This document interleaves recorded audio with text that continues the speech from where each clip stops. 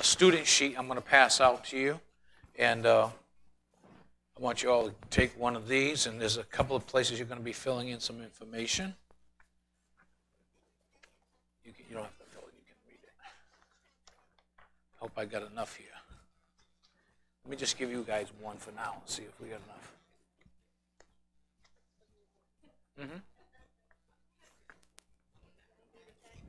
Anybody need a pen, pencil?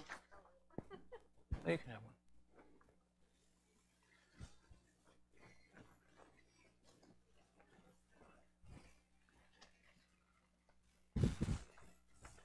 Okay. I got two left. Hey, Bobby? Oh, you got one? Okay. Good.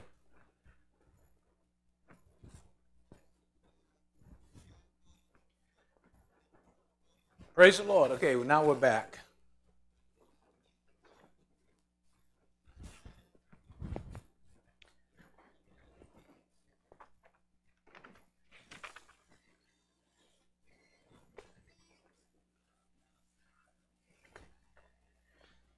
Okay, tonight we're going to be starting lesson 10, and we're talking about the complete mention principle. That's what we're going to be sharing on tonight, and what that's all about. I want you to know that Vicki is a diligent student of the Word. I asked her to go home. I asked you all to go home and find the scripture where it says God loves sinners but hates sin. And she went Super Bowl Sunday all day in her Bible in her room the other night or whatever it was, and she was searching her heart out for that scripture. And then she came Monday night, and Lisa said to her, "Don't you know, Pastor Bob, by now that there's no such scripture?" But she was diligent to get into the Word, and that was good. I don't know if anybody else go into scriptures and look for it. I don't think so. So she gets a round trip. No. She's going on a cruise in another month or so. So praise God. I know, huh? That's wonderful. Yeah, I didn't ask Pastor if he wanted to go, but that's all right. What goes around comes around, she says.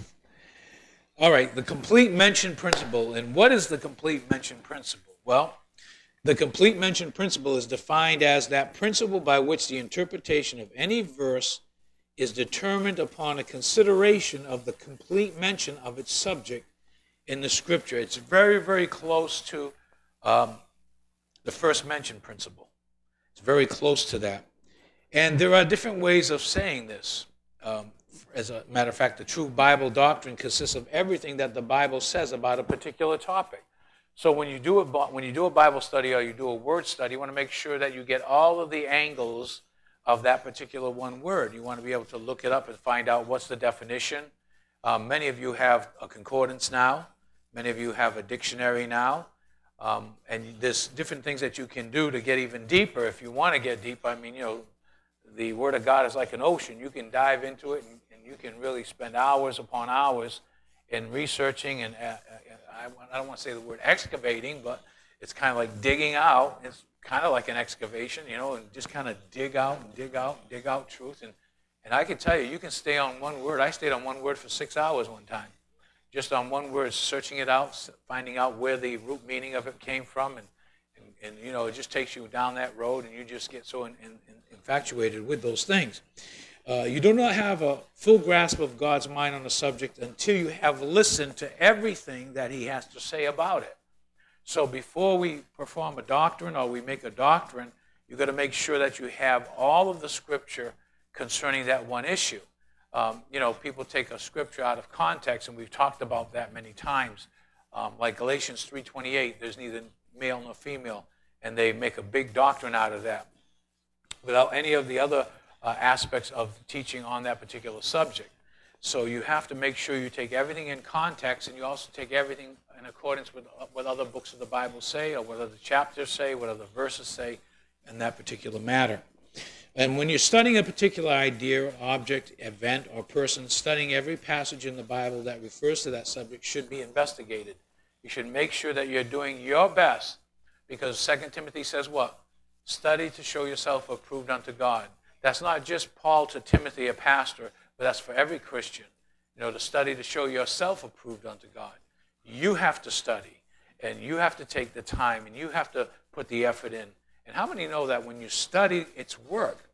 It's not just leisure. I mean, it's really work. You've got to really search. But, today the tools are so much easier to use than they were years ago. I remember when we first studied, that's why I have such a large library. Well, most of my library is available in book form on the computer. And now you don't have to have a vast amount of library and space in your home. You can go right on your computer, but some people like to hold a book. And I know my wife does, and I do too at certain times. I like to hold that book and just, be able to write in it and do things. But it's very handy on the computer because you can also take inserts out of it and put it into Word, and you can highlight it. And what's good about the Logos program, it's a little expensive, but I remember years ago you all bought it for me for Pastor Appreciation. And I've got that on my computer, and I have thousands of, no, not thousands, maybe about several hundred volumes on that program. And what's nice, if you take a phrase out of it and you want to quote that phrase, it automatically puts the footnotes in, where it came from, the page it's on, all that stuff, the author. So that's pretty neat. So there's so many tools out there that you can get and you can use and utilize when you're doing this. And so no single verse relevant to any specific subject can be left out in formulating the doctrinal teaching on that subject. And each relevant verse is an integral part of the whole, supplementing, adding to, or clarifying, or illuminating the others. So first of all, we understand what is the complete mention principle. Second of all, number two, why is the complete mention principle so important? Why is it so important? The complete mention principle is important for at least three reasons that we've come up with. Number one, and this is where you might want to fill in the blank. Okay, the complete mention principle is important because of the fact of what? Progressive revelation. Remember how we talked about that, how things progress and you get the better meaning at the end? Sometimes when you're trying to look for the meaning. So you have to look through that progression, and you can't just take one section of that out and come up with a conclusion. You have to look at the whole picture of that progression of revelation. When we talked about that in Genesis, and we talked about, the snake on the pole and stuff like that, and what was the significance of that, and how false doctrine came out of that in the church and the hyper-faith movement, saying that Jesus became satanic on the cross. That's ludicrous. Jesus didn't become satanic on the cross. That was God judging the serpent on the cross, and that judgment defeated him and killed him. And so, that's crazy doctrine. But you see how the doctrine can be taken out of the scripture can be taken out of context and make it say whatever you want it to say. So the complete mention principle is important because of the fact of progressive revelation. The word you want to put there is progressive. And you need to think of God's revelation to man on a timeline. God does things on a timeline. Give you an example. When God first approached man and said, "Where are you?" It wasn't because God was stupid. It wasn't because God didn't have the knowledge of where Adam was. It was because God was giving Adam the opportunity to own up to what he did. And what did he do? He shifted the blame over to his wife. Then the wife shifted the blame over to the serpent. Okay. And again, because of that, I lost my train of thought. I'll get it back. The principle of first mention is the complete mention of principle, rather, is got to stay the same all the way through Scripture, and it helps you to get a better revelation of what it's at. B, the complete mention principle is important because the rest of what the Bible says often brings what? To the particular passage being studied. What does it bring? It brings balance. It brings balance. If only the verse that you read about God indicates that God is a consuming fire, let's say that you read that scripture in Hebrews 12:29. Let's say if you read that God is a consuming fire, you might have only one attitude toward God. You might think he's just fire. However, upon further study, you realize that God is also love, he's also light, he's spirit. It will balance out your concept and give you a more proper understanding of who God is.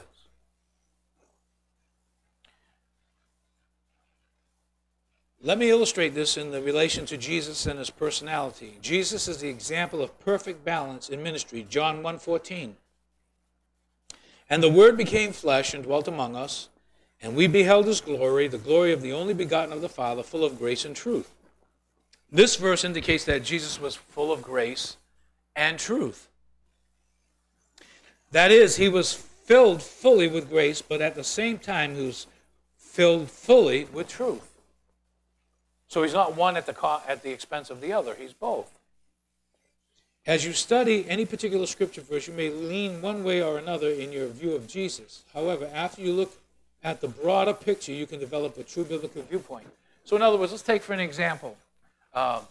Today you go on the internet, you go to these seeker-friendly churches, and you read about them. It's all Jesus loves, loves, loves, loves, loves, loves, loves. And if you go to some of the what I call the motivational speaker churches, where the pastor's just a motivational speaker, comes out, gives a little sermonette, 20 minutes maybe, 25 minutes, gets you a little bit encouraged, gets you your best life now and stuff like that, and then takes you and gives you a little pat in the bum and says, okay, go home. Well, because they want to portray Jesus as one who loves and is not condemning or anything like that. That's one side of Jesus. The other side of Jesus is this: you vipers, hypocrites, sons of the devil. Okay? There's another side to Jesus. Okay? You make them twice the sons of hell, and you're apostolizing them, trying to make them become Jews and circumcised in the whole 9 yards. He came right out and he told them. Right? Okay, so there's another side. So you can't just take one side, and that's what people are doing today. They're just taking one side of Jesus. They're not taking the full revelation of who he is, because they don't want that Jesus. They want the nice stroke, nice, treat me good, treat me kind, the millennial Jesus. If he says anything to you or tries to spank you, you got to go in your closet for an hour or two to try to get peace and restoration and stuff. That's crazy. Jesus exemplified grace. That is, he was the kind, compassionate, forgiving minister of mercy. Jesus reached out to the untouchable. You see that in Mark 1:40, verse 40 to 41. Remember, the leper came to him, imploring him, kneeling down to him and saying to him, if you are willing, you can make me clean. And Jesus was moved with compassion. Okay? So Jesus did that. Jesus extended forgiveness to the adulteress. He's kind, he's compassionate. But if you keep on doing what you're doing and you have no desire to change, you can't rely upon this compassionate Jesus on the day of judgment. So he was also moved by compassion for a bereaved widow. Remember that in Luke 7:12 to 15. I'm not going to go through all these and read them all, but it's there. Jesus freely ministered to the demon-possessed people in Mark chapter 5, verses 1 to 19. Jesus disregarded his own personal need and he touched the sick. In Matthew 14, I'll read that one. When Jesus heard it, he departed from there by boat to a deserted place by himself. And when the multitudes heard it, they followed him on foot from the cities. And when Jesus went out and he saw the great multitude, and he was moved with compassion for them, and he healed their sick. So one of the characteristics of Jesus is putting others before himself. So don't ever say you're like Jesus or you want to be like Jesus if you're more concerned about selfishness and your own self. Because that's not a characteristic of Jesus. That's a characteristic of the flesh. If you think more highly of others and you treat others more highly than yourself, that's the characteristic of Jesus. Was Jesus tired? Of course he was. He was a man. He got tired. He got weary. And he went up into a mountain to get away from all the pressing crowds. And can you imagine people always reaching for you? Pray for me, pray for me, pray for me. My son's got a demon. Pray that demon out. And he goes and prays the demon out. Come on, heal me. I need a healing. I need this. I need that. I need this. And then and I'm not talking one or two. You're talking about hundreds and hundreds of people pressing in on you. So he goes away to a mountain to rest. And what happens? They get wind of where he is, and they all come running in. And he goes out there and looks. He could have just said, hey, look, office hours are from 9 to 5. Okay? Right? Think about it if Jesus did that with you. You know, at 6 o'clock at night, you had an emergency. You called Jesus, and it says, we're sorry, there's no one in the office right now. Please call back tomorrow. How would you feel? You would be saying, man, you don't care. I mean, you know. No, but he was there 24/7. And here he was there, and these people come running. He had compassion. He went out and he healed them. So Jesus shows genuine concern for the natural needs of people. Jesus was moved by the need of shepherding of fainting and weak people. In Matthew 9:36 says, but when he saw the multitudes, he was moved with compassion for them because they were weary and scattered like sheep having no shepherd. So he was always moved with compassion. That's another characteristic of Jesus. He was moved with compassion. Are you moved with compassion? When you see somebody? When you see somebody stinky and smelly, are you moved with compassion or are you moved with, disdain? Ugh. Ugh. What are you moved by? Are you moved with compassion for that person? These are things that we're going to be learning about. Jesus rebuked cities and villages. How about that? Let me back up for a minute. At the same time, Jesus exemplified truth. That is, he was the rebuking, correcting, and cleansing minister of justice. You see that in Luke 17:3. Look, just put that up there for me, brother. Luke 17:3. It says, take heed to yourselves. If your brother sins against you, encourage him, lift him up, tell him how wonderful he is, encourage him, put your arms around him, make him feel that not threatened at all. But isn't that the kind of Jesus would preach? Not us, but there's churches that are preaching that kind of Jesus. No, Jesus said, if thy brother trespass against thee, rebuke him. And if he repent, forgive him.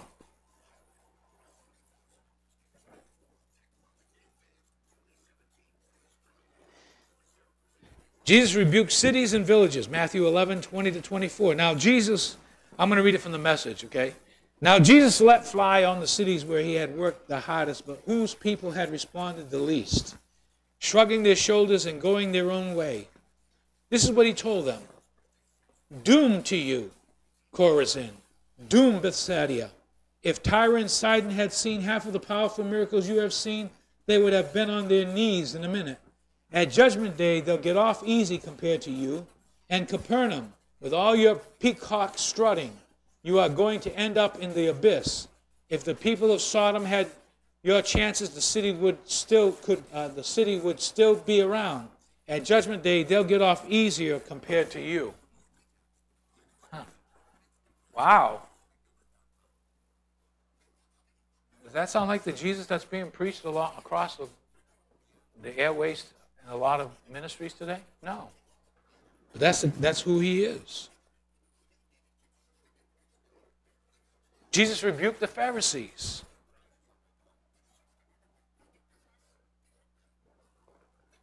Jesus drove out the money changers.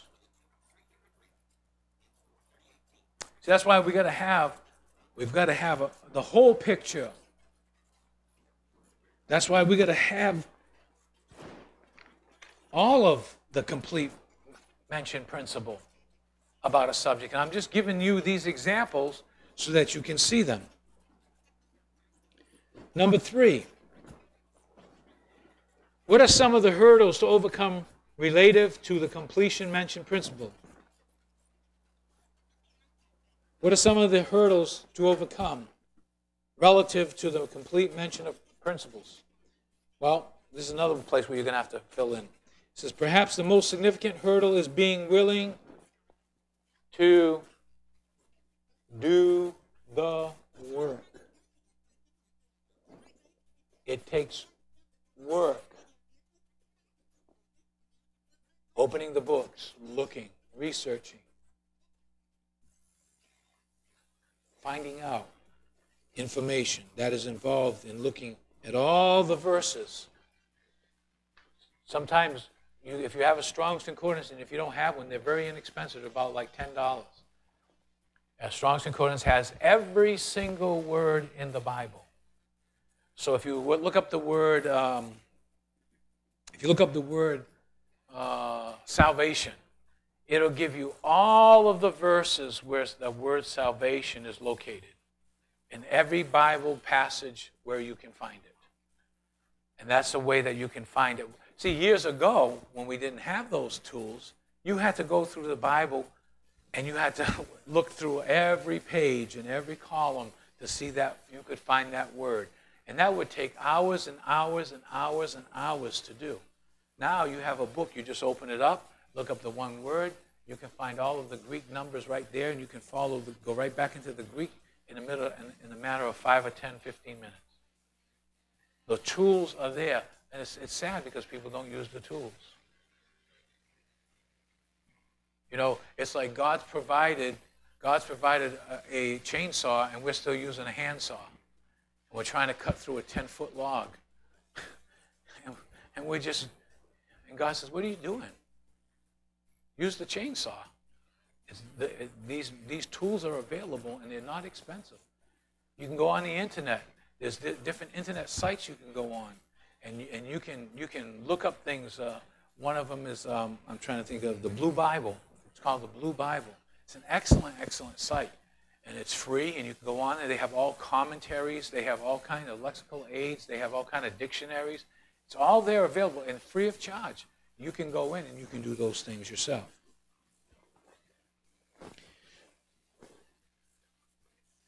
You know, there are,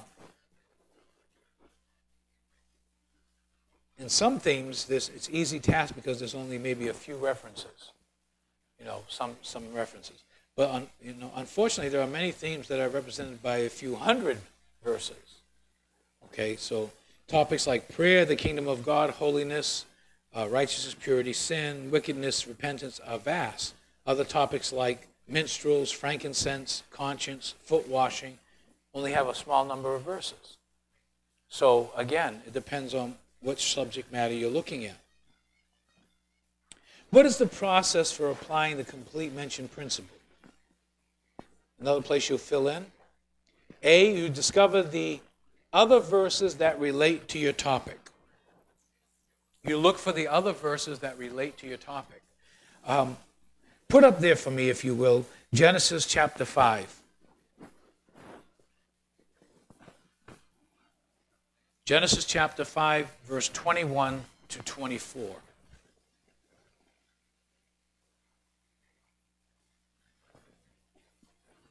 You know the story. It's about Enoch. Enoch lived 65 years, and he begat Methuselah. And Enoch walked with God after he begat Methuselah 300 years. Wow. And he begat sons and daughters. And all the days of Enoch were 365 years. Isn't that amazing? Right to our calendar, 365. 365 years. And it says, and Enoch walked with God, and he was not, for God took him. So let's stop there for a moment. God took him. Now, means he could have died. If you had just this one scripture, you could say, well, he died, right? God took him. You know how many times you go to a funeral, oh, God took him. Okay? God took him. What did he do with him? Where did he go? Okay. What happened to him? So if you had just this one verse, you would still have a lot of unanswered questions, right? So you have to go through the scriptures and find out if there's anywhere else that Enoch is mentioned. Right? Does anyone know anywhere else where he's mentioned?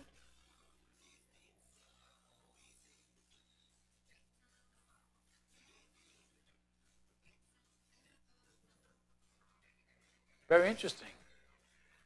The Old Testament gives us the story, gives us what he walked with God, and he was not, for God took him. Those questions go all over. Where did he go? How did he go? Did he die? Is he alive? Well, now go to Hebrews chapter 11. Okay. Go to Hebrews chapter 11, verse 5. This is what I'm talking about, progressive revelation.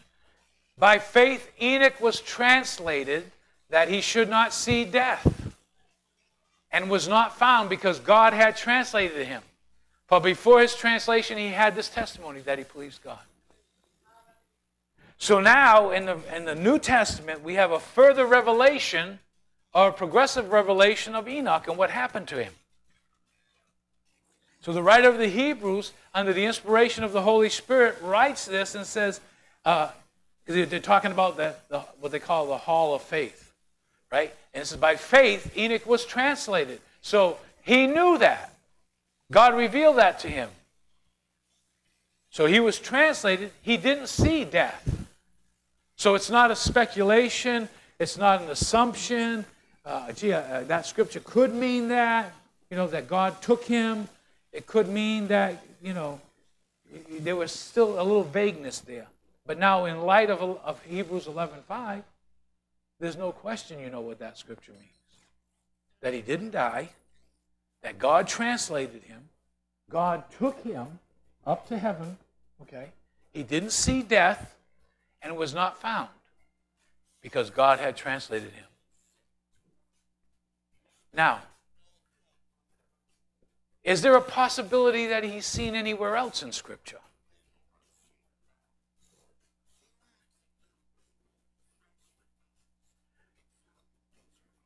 There's a probability, I'll put it that way, okay, in Revelation, with the two witnesses,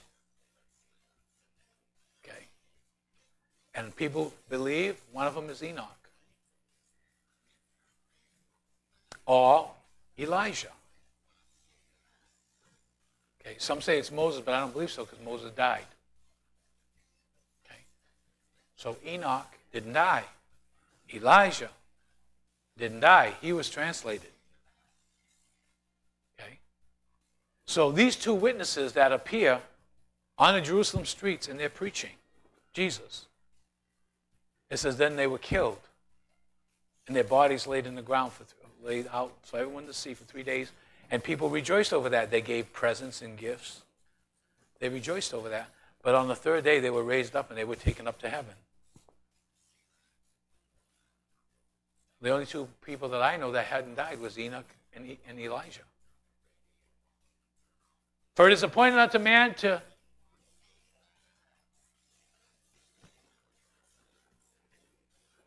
So we can have that. We can let's put that there. We don't make a doctrinal stand on it and say that's definitely it, but it's very well possibly could be that. Amen? For this you will cross-reference concordances, topical Bibles, and Bible dictionaries. One of the best topical Bibles you can get is the Thompson Chain. The Thompson Chain Bible is one of the best Bibles you can get because it has a chain reference, and the chain reference takes you from the Scripture and it shows you other places where that same meaning of Scripture is. It makes it a little bit easier to do that. Isn't that neat how that works? Mm-hmm. What are some, let's see. What does this verse, I'm going to fill in another blank. Look up the verse and ask yourself questions relative to each new verse. What does the verse add to an understanding of this concept? What does it add? What did that scripture add in Hebrews 11:5 that you didn't have in Genesis? It had the answer to what happened to him. Okay, so it added information. Okay, God took him. Okay, that's great to know. Yeah, okay, but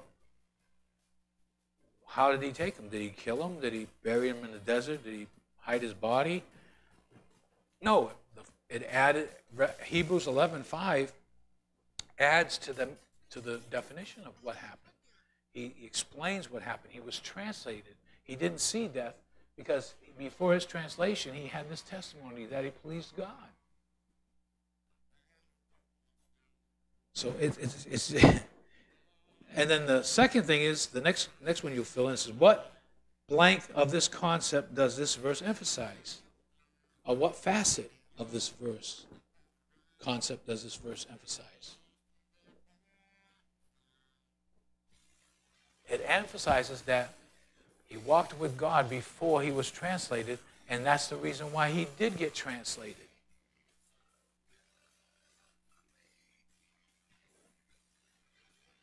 Now, if you do a study on the words of Jesus when he said, as it was in the days of Noah, so shall it be in the days of the coming of the Son of Man. Right? And he talks about how the moon will turn to blood and the sun will lose its Matthew 24. If he said, as it was in the days of Noah, well, in the days of Noah, Enoch was Noah's great-great-grandfather. Okay. So if it was as the days of Noah, when the Son of Man comes, the second coming, what transpired before the flood, before God's judgment, was the taking up of Enoch.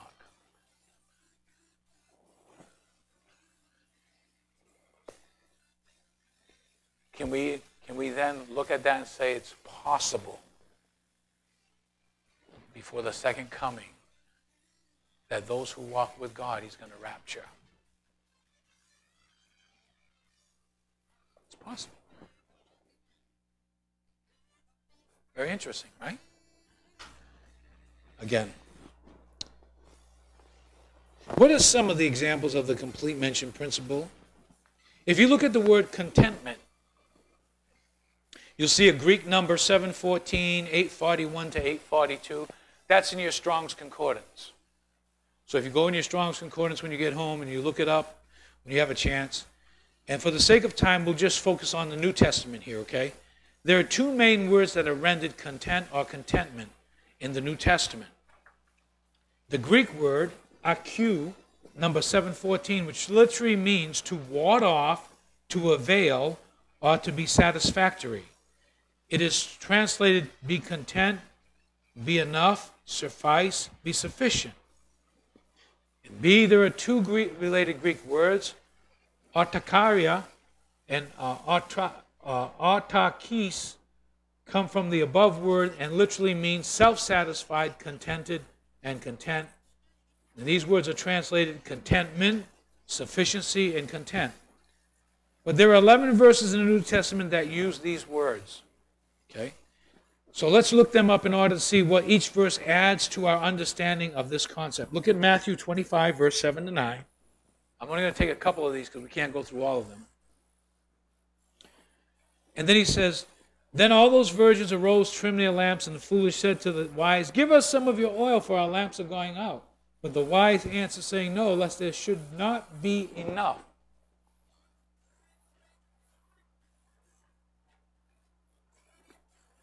For us and you, but go rather to those who sell and buy for yourselves.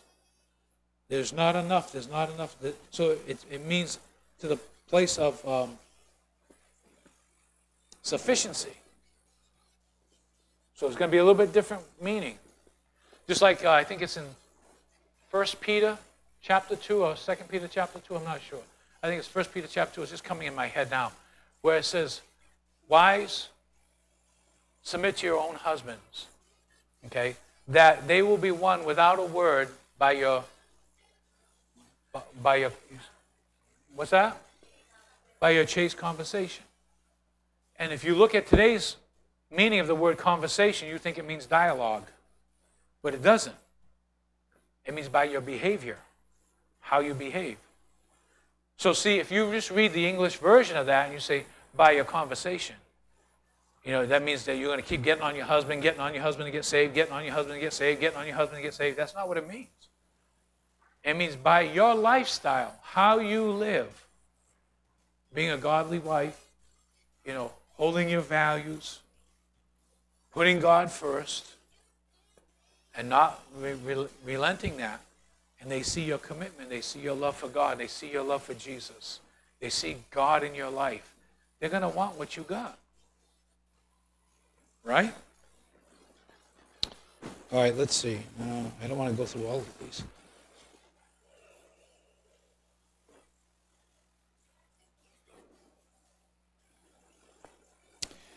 Hebrews 13:5. I'll touch on that one. It's already 8 o'clock, if you can believe it. Hebrews 13:5. He says, let your conduct be without covetousness. Be content with such things as you have. For he himself has said, I will never leave you nor forsake you. So we may boldly say, the Lord is my helper. I will not fear. What can man do to me? Sometimes we live without contentment because we focus on what we do not have rather than on what we have. I'll say that again. Sometimes we live without contentment because we focus on what we do not have rather than on what we have. Those who constantly dwell on what they do not have are most likely not giving thanks for what they do have.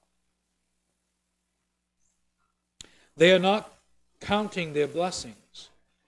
Real contentment is not dependent upon poverty or wealth, but on an inner attitude of the Spirit. A man who is not content with little will not be content with much. And that's the truth. Rockefeller, who was one of the richest men in the world at one time, someone asked him, said, Mr. Rockefeller, how much is enough? You know what his answer was? Just a little bit more.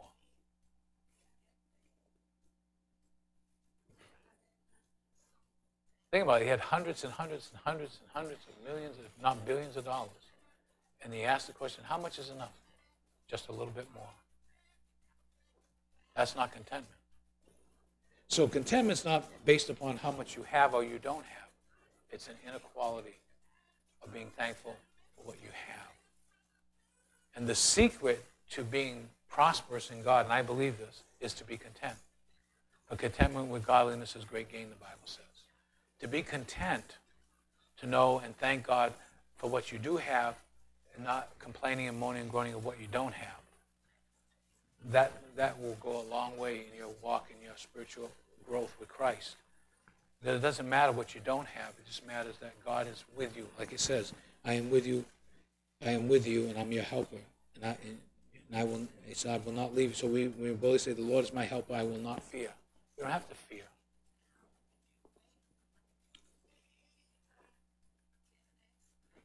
Real contentment is not dependent upon poverty or wealth, but on the inner attitude of the Spirit. And a man who is not content with little will not be content with much. He'll want just a little bit more. And actually, if we understand what we have as believers, we should see that we are indeed prosperous. Some of you came with me to Guatemala. And some of you saw the dump. And some of you saw people living in the dump. And I remember when Carolyn and Jen was on the plane and we were coming back, they were crying and they were saying, I'm getting rid of all my stuff and I'm going to give it away and I'm going to take the money and I'm sell it and give the money away. I'm like, whoa, hold it. You got to get debriefed, okay?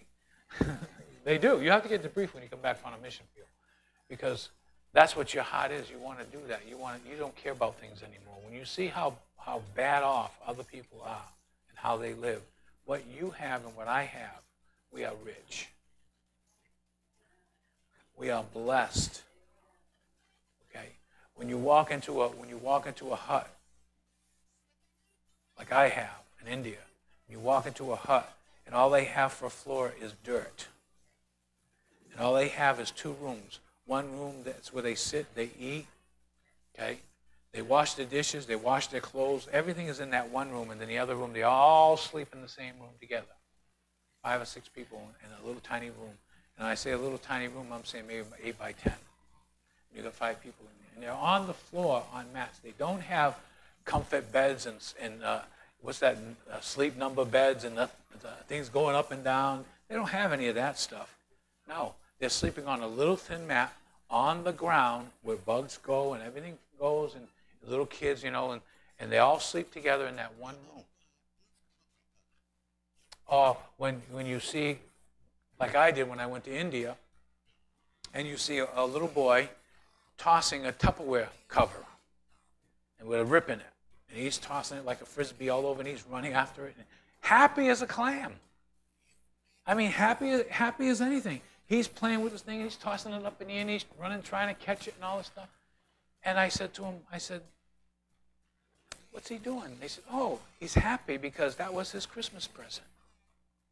That's what he got for Christmas, was a torn cover. It was about that big, Tupperware cover. It was torn. It was like cut. And he was playing with that. And it makes you stop and think. And when Linda and I was out to breakfast one time, around Christmas time one time, and we heard the waitress saying, I got to get out of here. I got to go shopping for my kid. I already spent $700. I got another $700 to go. And I just think of that little kid with that Tupperware. And how happy he was. Sometimes giving our kids everything they want. No, that doesn't make them happy. A man is not measured by the possessions which he owns. You're not successful if you own a house and you have a brand new car. That doesn't make you successful. What makes you successful is when you can lay your head down at night and you have integrity and character. That's what success is. When you can know you've done things honestly. You see, so all these things, what I'm trying to tell you is, all these things about the principles here of the complete mention principle is that you want to be able to take the fullness of something and get a fuller revelation of that.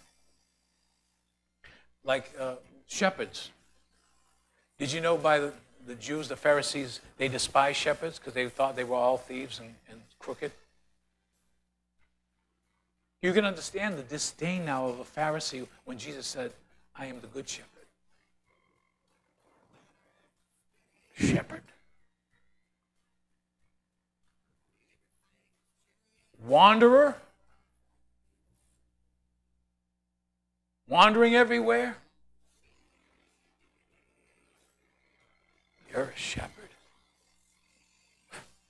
Messiah of Israel? Because he was known as Jesus the Christ. Or Yeshua HaMashiach, the Messiah. Christ is Messiah. Christ isn't his last name. Christ is Messiah. Anointed one. You're a shepherd? And then come to the conclusion where he says, I am the door. If you take it literally, he's hallucinating. He must be on drugs. He said he's a door. If I came to you and said, I'm a door, you'd be laughing. He said, I'm a door. I am the door of the sheep. Anyone that would come in any other way are thieves and robbers. Tell that to Oprah.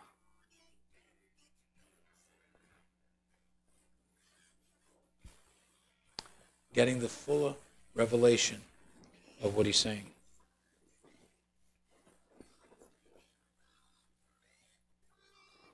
If we understand what we have to, as believers, we should see that we are indeed prosperous. If someone is prosperous and successful, it means many things, including the following. Number one, having godly offspring. If you have godly offspring, you're blessed. Because I'll tell you, if you don't have godly offspring, it can be hell on earth. Sometimes Linda and I, we see parents and what they go through, and we go, thank you, Jesus, we don't have children. Okay, but we have spiritual children, and we go, oh, Lord Jesus, please help them. Having a personal relationship with Jesus Christ, you're prosperous. If you think for one moment that if the world was to blow up right now through a nuclear explosion, you'd be ushered into the presence of Jesus. You know there are hundreds, if not thousands, if not millions, that on that day will go right straight to hell. A Christless eternity. You are prosperous. You are successful. Meeting godly goals in life. Experiencing rest from personal enemies. Having favor and high esteem before God and man. You see that problem? They're all scriptures here. You have them, I think. Having good friendships. Being free from bondage that enslaves. Knowing a deep and inner peace and rest in the Spirit of God. Having physical health and strength. Having abundance of material goods. Having respect from those who know you. Having a long, enjoyable, and satisfying life. Having personal security for the future.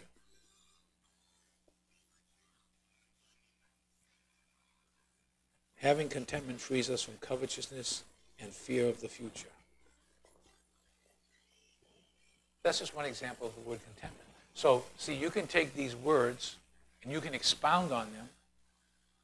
You can actually get so much more from these things. When you really look into these things and you see, wow, I didn't know about that. Wow, I didn't know about this. Look at how this opened up the door for this. Look at how that opened the door for this. Now you're starting to you really get the full picture of something. When you look at Jesus, don't just look at him as love. Yeah, he's love, but he's justice, he's righteous, he's holy. Oh, you've got to take all of the aspects of who he is.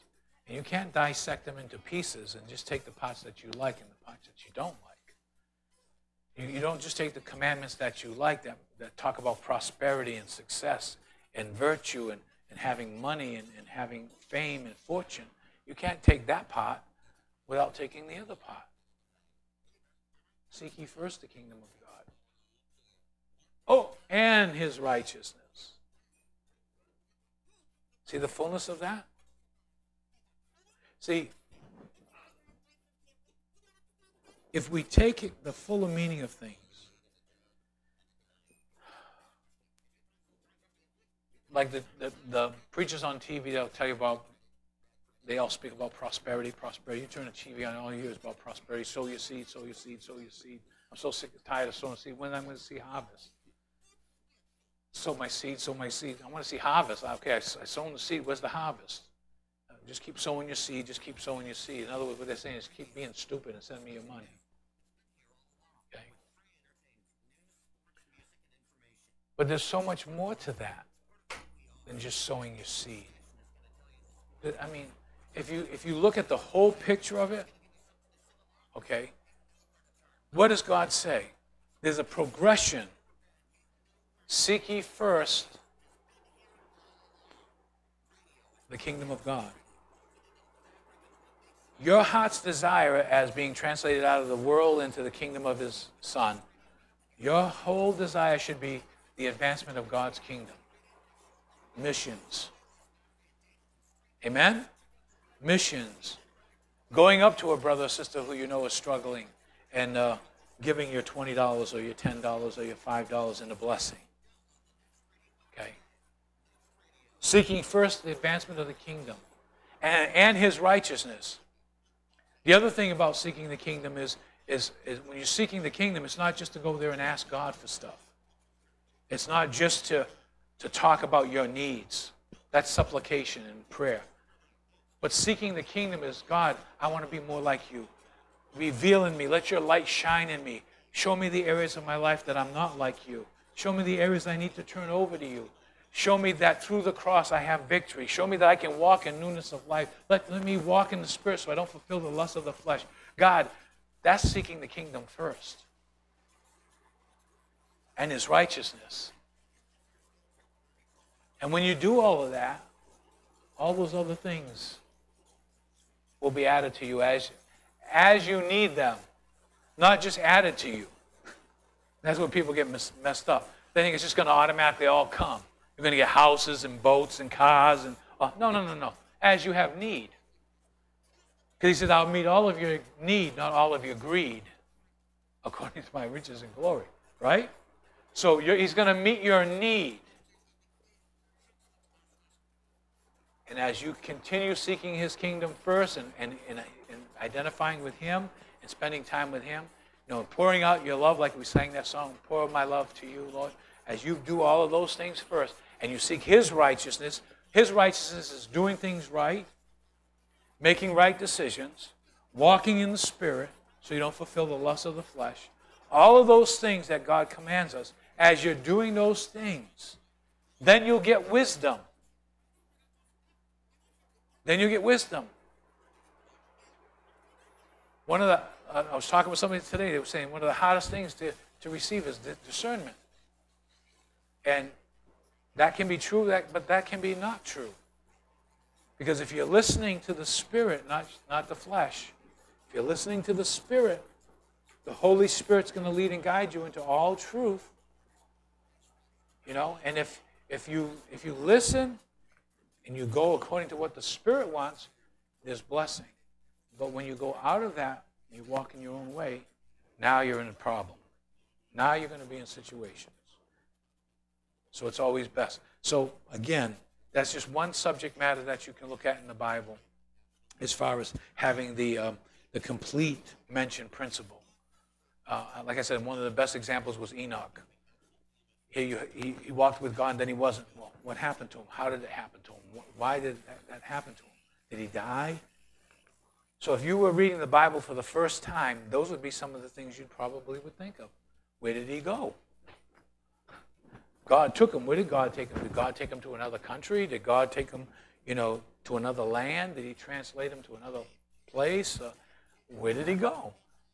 Now, the progression of Revelation in Hebrews 11:5 tells us exactly what happened. That he was translated, that God took him, that he would not see death. Because before his translation, he had this testimony that he walked with God.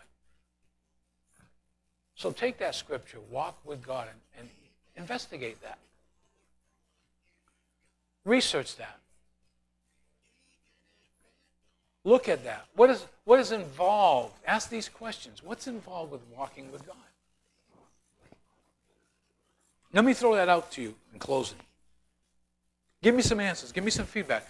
What is walking? What's some of the elements of walking with God? Like Enoch walked with God. What were some of the characteristics that he had?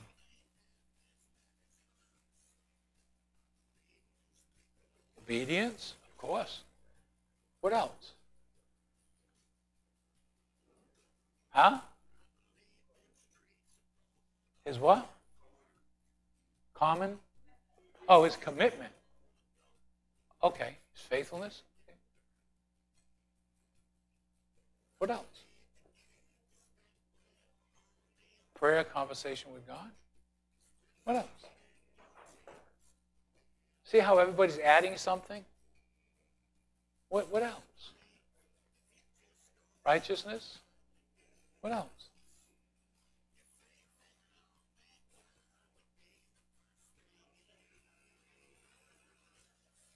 Thankfulness? Contentment? Yeah. See, now you're getting a fuller picture of what it means to walk. Well, what else? This is what you can do sitting down, talking to yourself, because you talk to yourself every day, probably. Okay. What else? Faith? But what else? Yes, honesty. What else? Good one, honesty. What else? There's no way you can walk with God without this one word. It's called humility.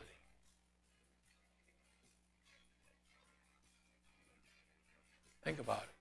Because God resists the proud, but he gives grace to the humble. So he had to have humility.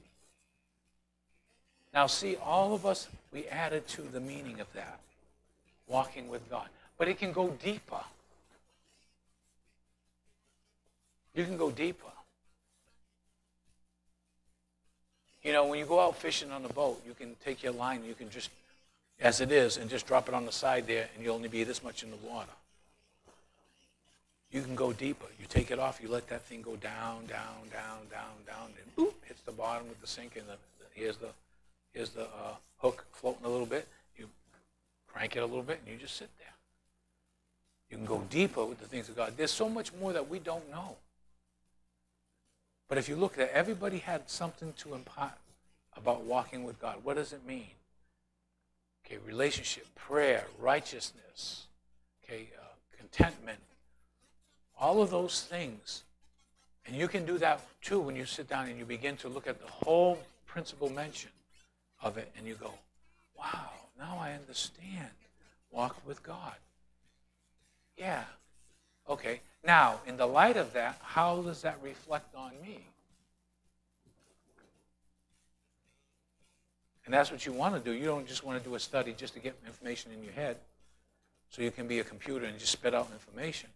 No, you want to be able to take that information and say, now that I have this information, Lord, how does that reflect with me? Do I have all of these things? Am I pursuing all of these things? Am I walking with you?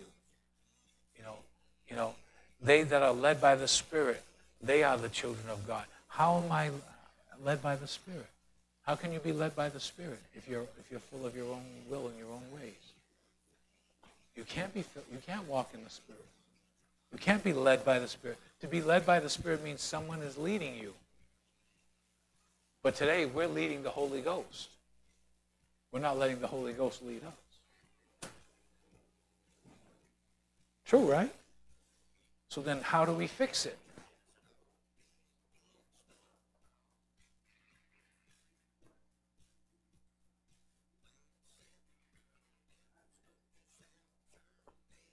Yeah. How else? That's good. What else?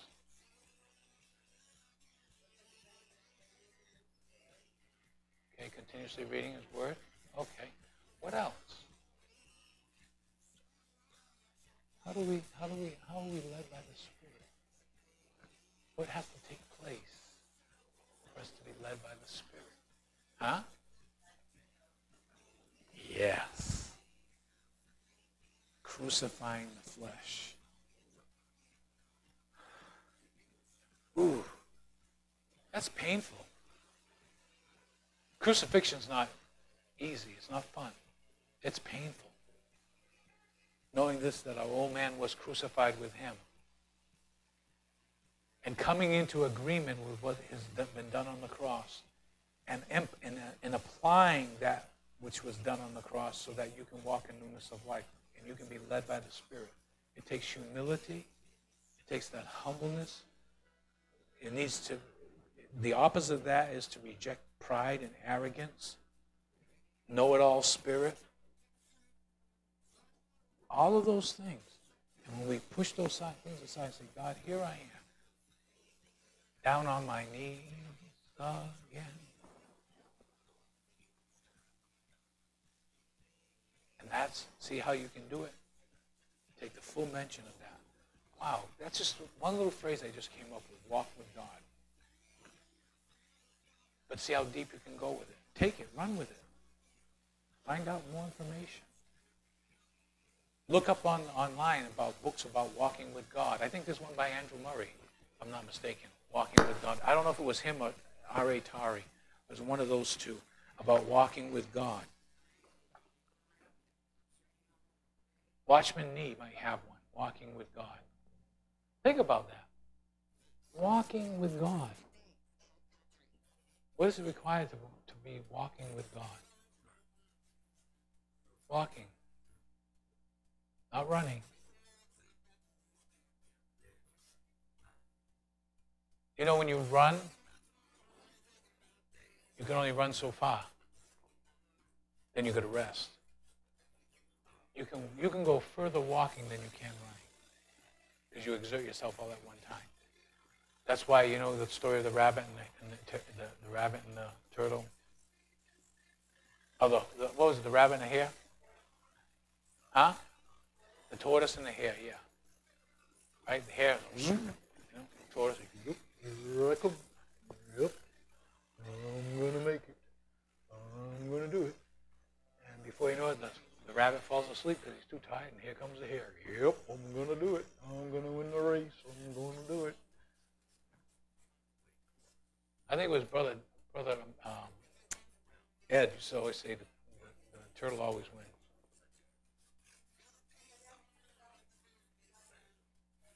Yeah, it would run around the tortoise and stuff like that, make fun of him. Yeah, see? Amen? Did you learn something tonight? Good. Yes. You go first.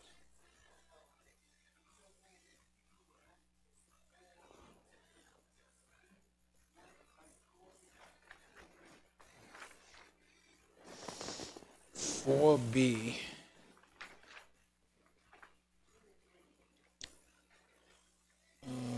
Oh, 2 and 3? Okay, 4B, 2 and 3. It's what facet, F-A-C-E-T, of this concept does this verse emphasize? And 3 is, does this verse adjust my overall perspective on the subject? You're welcome.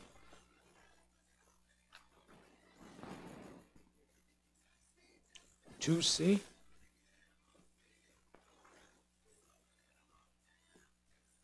I'm trying to look for 2C. Hold on a minute. 2C?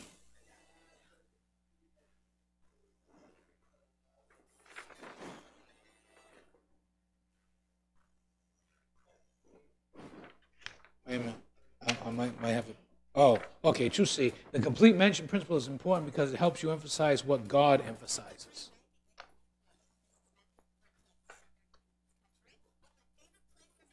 Yep. Well, emphasizes. In other words, sometimes God is emphasizing something on a subject that you're studying, and it might not be what you're thinking. It might be something else that God's thinking. Okay, Alicia, what was your question? Okay.